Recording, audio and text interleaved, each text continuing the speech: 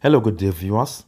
In this tutorial we are going to integrate the function x to the power of 4 minus 1 divided by x squared multiplied by the square root of x to the power of 4 plus x squared plus 1 with respect to x. Alright, I would like to start by simplifying our square root here. So we have this to be equal to the integral of x to the power of 4 minus 1 divided by x squared multiplied by the square root of, I can bring x squared outside. We have x to the power of 4 divided by x squared will give us x squared. Then x squared divided by x squared is 1. Then we have 1 divided by x squared with respect to x.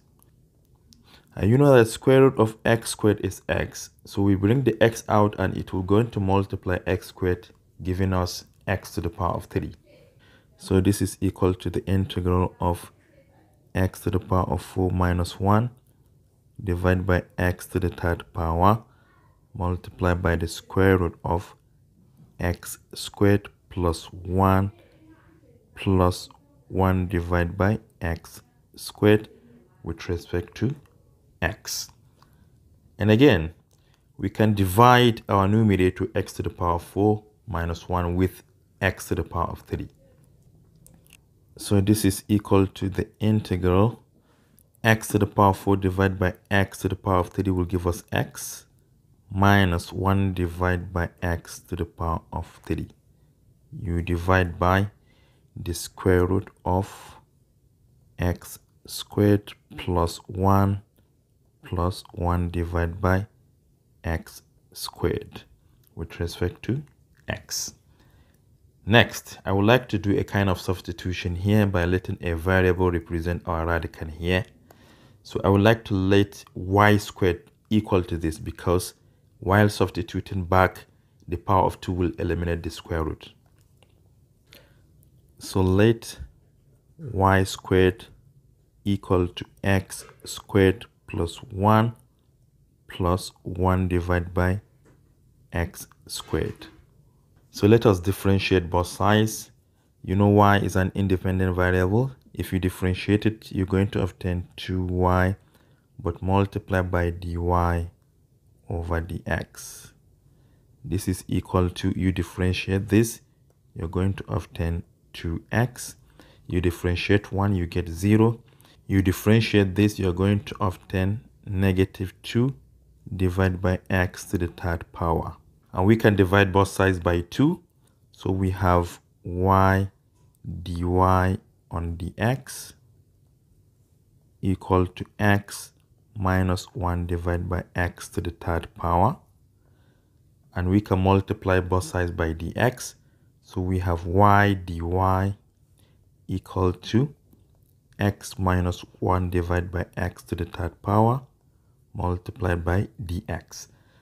But if you observe, our numerator right here is x minus 1 divided by x to the third power dx. Therefore, we can replace it with y dy, right? And we have already let the whole of this to be equal to y squared. So what do we have? If we back substitute, we are going to have y dy divided by the square root of y squared. Square root of y squared is y, so we have the integral of y dy divided by y.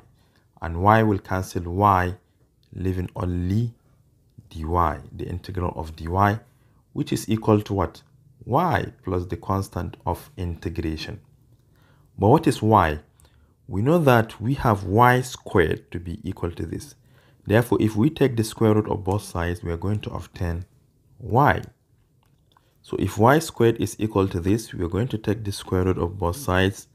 Y will be equal to the square root of x squared plus 1 divided by x squared. You can attach plus or minus here. Therefore, our solution is nothing but plus or minus the square root of x squared plus 1 divided by x squared. then plus the constant of integration. This is just the solution to our problem. Thank you for watching. Do share to your learning colleagues and don't forget to subscribe to my YouTube channel for more exciting videos. Bye bye.